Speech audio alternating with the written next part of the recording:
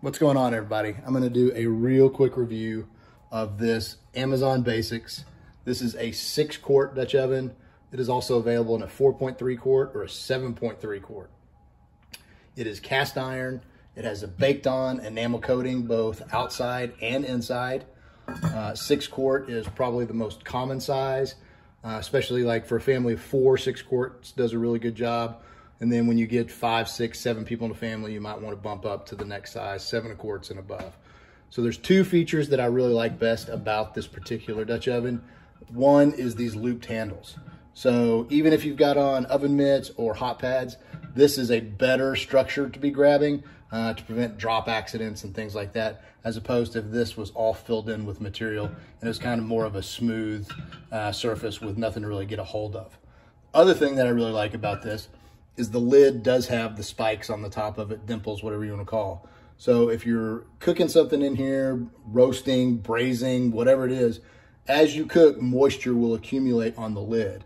And if it doesn't have these spikes on it, it just goes to the edges and then runs down the edges of the pot. With the spikes, it will drip back on top, and then you see how they're evenly spread.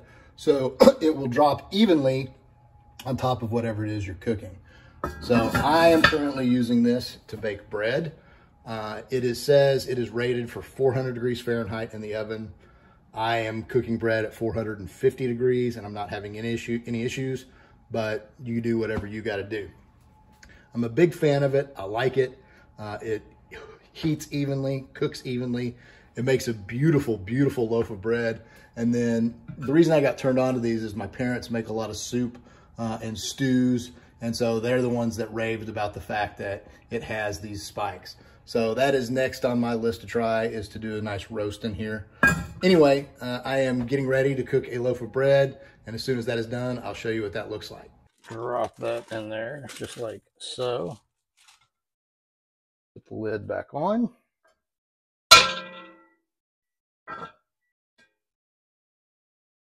All right, so this was just a nice little small loaf that I made.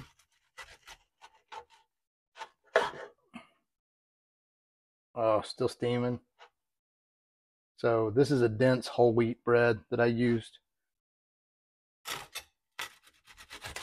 So that crust is amazing. Bam, look at that.